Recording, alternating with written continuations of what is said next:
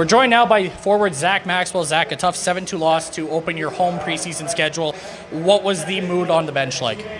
Yeah, it obviously sucks. Nobody wants to get beat like that, but I think for us, we just got to take it one step at a time. Big bounce-back game tomorrow, so yeah, one step at a time for us. So you speak about that bounce-back game in Spruce Grove, taking on Fort McMurray. What's the message in the room like going into a game after a loss like this? I think it's just a learning curve. Yeah, like I said, it's just one step at a time. It's good for our young guys to get these games in against these good teams.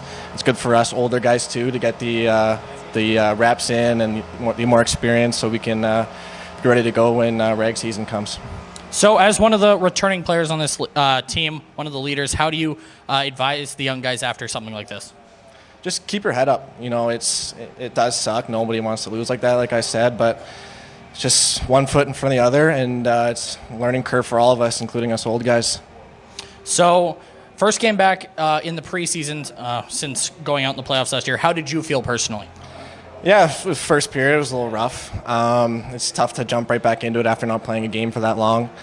But, yeah, I think I found my legs in the second period.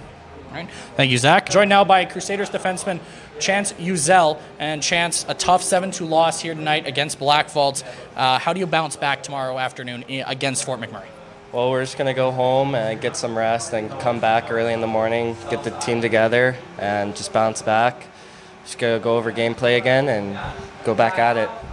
So you yourself coming up from the United States, what's the difference like playing in Canada versus playing in the U.S.?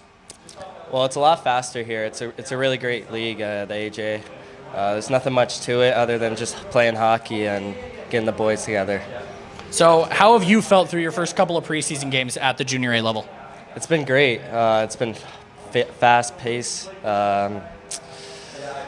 That's really it. It's a great team we have here. It's like throughout the whole training camp, it's been amazing. Great coaching staff as well. All right. Thank you very much, Chance. This has been Crusaders post-game here after a 7-2 loss to the Blackfalds Bulldogs.